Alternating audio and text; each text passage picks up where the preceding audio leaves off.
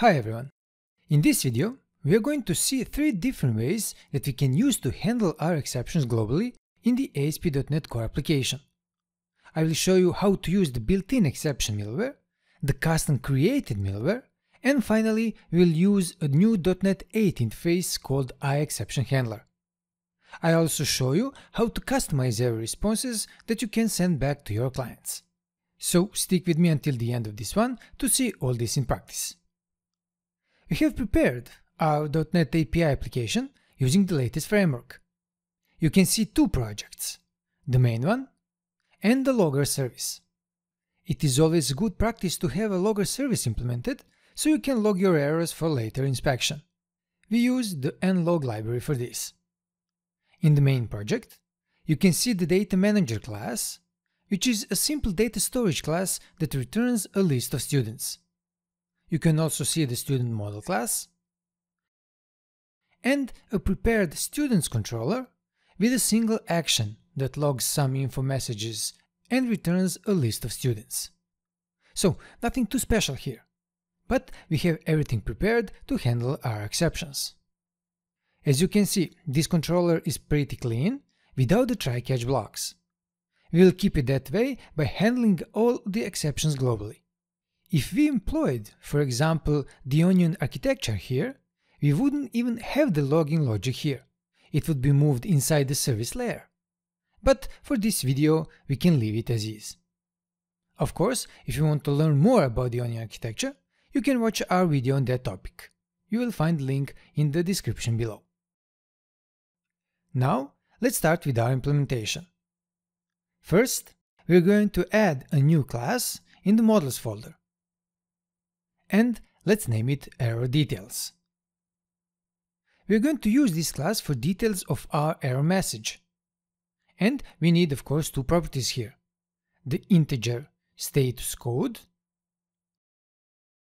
and the string message. Also, let's override the toString method by simply calling the JSON serializer.serialize method and provide this as an argument. With this line, we simply want to serialize our model into a JSON string when we apply it to our response. To continue, let's create a new folder, name it extensions, and now inside this folder, we can create a new class and name it exception middleware extensions. Since it is an extension class, we'll make it static. Now we need to modify it. Inside the class, let's create a new public static void method and name it configureExceptionHandler. Since this is an extension method, we're going to extend the web application class with the app parameter, and also we'll provide our logger as the next one. Now, let's use the app parameter to call the useExceptionHandler method. With this method, we add an exception handling middleware to the application's pipeline. This method accepts a single action iApplicationBuilder delegate as a parameter. So let's provide it and name it the app error. With the help of the app error parameter, we can call the run method that accepts a single request delegate parameter. So we need to provide it as well with the help of context. Now inside this request delegate, we can prepare our response and send it to the client. To do that, let's start by using the context.response.statusCode property and assign it the value of the HTTP status code.internal server error property. We also have to cast this to an int. Also, let's use the same response property and populate the content type with application JSON. Now, to get the error from the original request, we create a context feature and use the context.features property and call the get method by providing the IExceptionHandler feature parameter. When we get this error, we can check if it is not null. And if the check passes, let's use the logger to log an error stating that something went wrong and print the error message. Lastly, to create our response, we need to await the context.response.write async method and provide our error details model class as an argument, where the status code is set to the context.response.statuscode and the message is set to internal server error. Of course, we will convert this to string. For now, we will have the generic message, but later on in the video, I will show you how to handle that. Now, let's go back to our controller and simply throw a new exception with the message exception while fetching students from the storage. With this, we simply simulate that an exception happened in our code. And there you go. We can now reuse this functionality to write more readable actions in the future. Now, to connect all the dots, we need to register this handler inside the program class. Since we are using a built-in middleware, we can't simply inject the logger service. So here, let's first extract it by calling the app.services.getRequiredService method and provide the iLoggerManager interface as a parameter. With this, we get our logger, and now we can call our configureExceptionHandler extension method and pass the logger as an argument.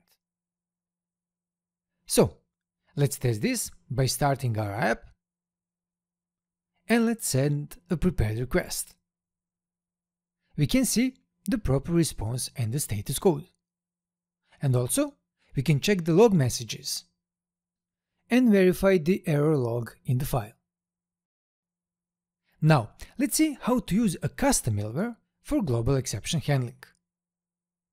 To start, let's create a new folder, name it Custom Exception Middleware, and then let's create a new class and name it Exception Middleware. Let's start by adding two read-only fields. The first one will be request delegate and name it next. And the second one is our logger service and let's name it logger. Now we need a constructor. Let's add both parameters here for the request delegate and iLoggerManager. And of course, let's initialize our fields in the constructor's body. For the app to be able to execute this middleware, we need the invoke async method. So let's add a public async task method, name it invoke async, and provide an HTTP context parameter. Inside this method, we'll create a new try-catch block. In the try part, we simply await the execution of the next delegate by providing the context argument. For the catch part, let's add the X here. And now we'll use our logger to log an error stating that something went wrong and providing our exception. Also, we'll await the handle exception async method where we provide the HTTP context and our exception as arguments. Of course, we need to create this method. So let's generate it and add the async keyword here. Now, all we have to do is navigate to the previous exception class, copy these two context.response lines, and paste them into our new method. And we need to modify these names. Also, we can go back one more time, copy the write async part, and paste it into the new method. Just let's modify these two. And the message by adding the from the custom middleware part. So, to explain this code a little more, the next parameter of request delegate type is a function delegate that can process our HTTP requests. After the registration process, we create the invoke async method. Request delegate can process requests without it.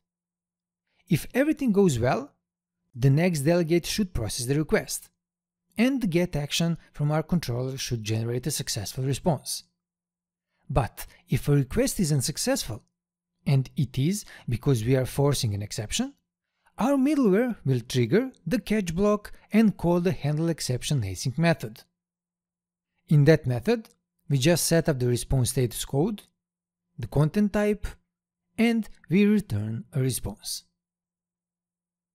Now, let's navigate to our exception middleware extensions class and add another static method.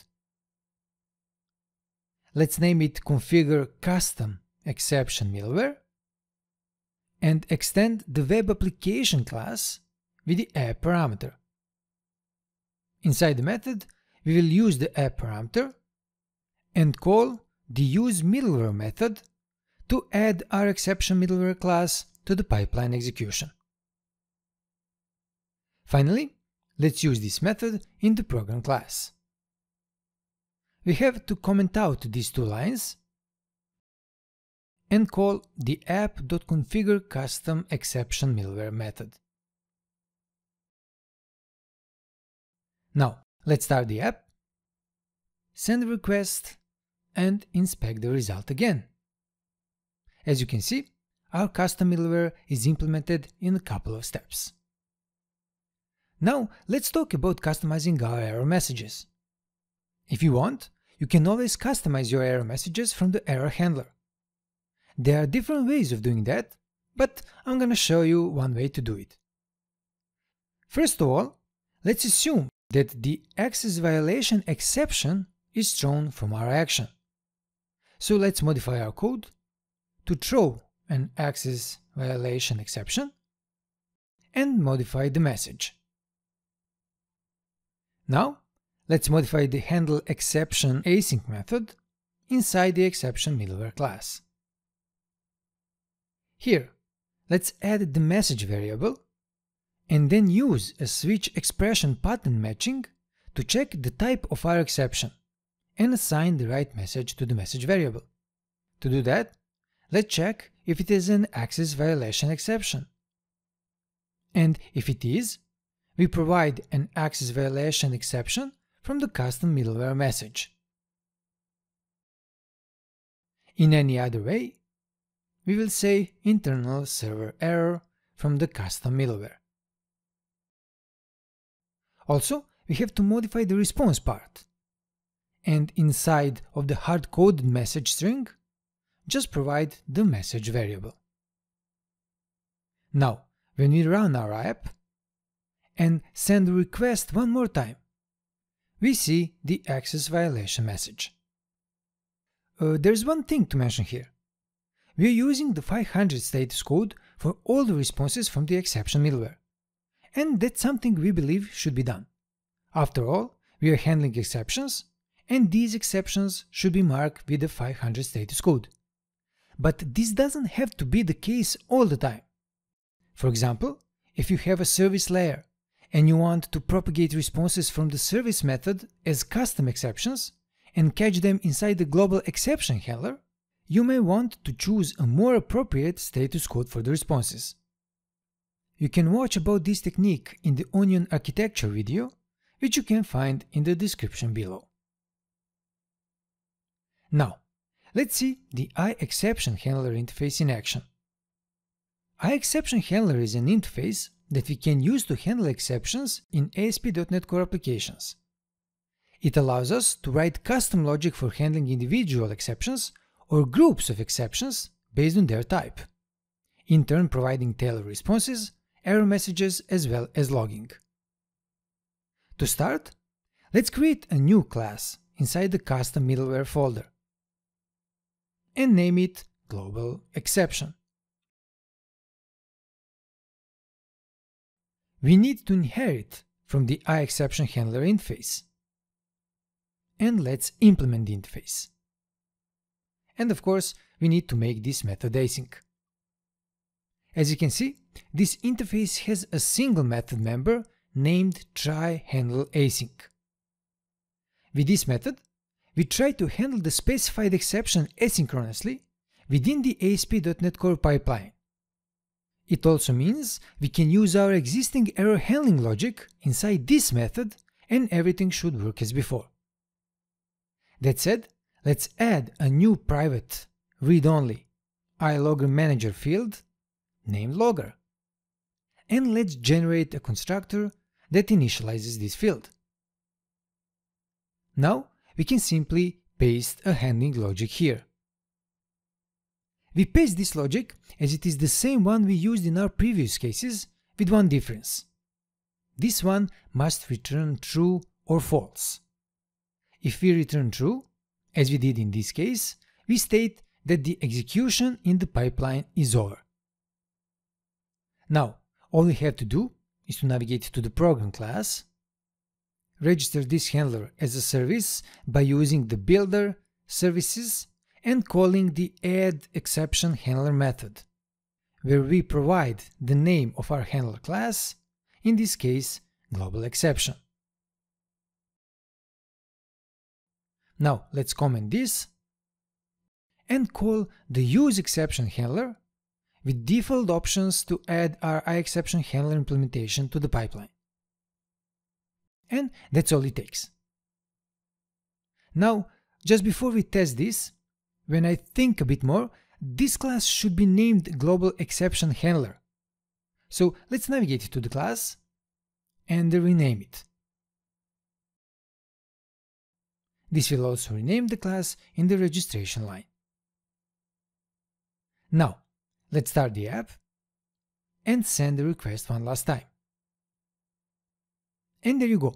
You can see a response from the IExceptionHandler service. Excellent. With this, we will finish the video. Please don't forget to subscribe and also hit that like button if you like the video. You can also use the bell button to get notifications from our channel. Thank you for watching, and I'll see you again in the next one. Until then, all the best.